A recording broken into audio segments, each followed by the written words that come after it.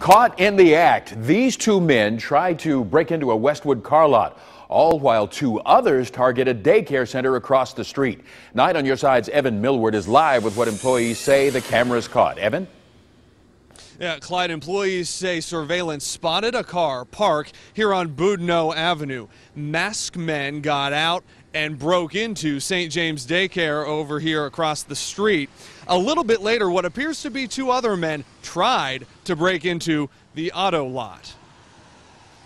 They both look in and see that there's video cameras in here.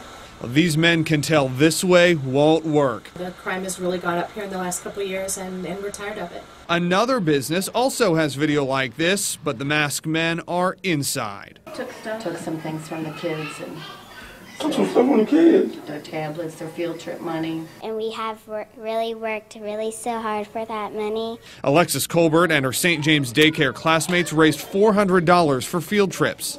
It was hard for me as a mom and as a teacher to tell them that people do those things. These kids were supposed to go to Coney Island next week. They just they don't understand why somebody would do that, why somebody took the money. It is clear how they took it, through a classroom window, smashing electronics, taking a TV and 5 tablets, and all that money. These men were inside for more than an hour. It's kind of scary that they weren't afraid.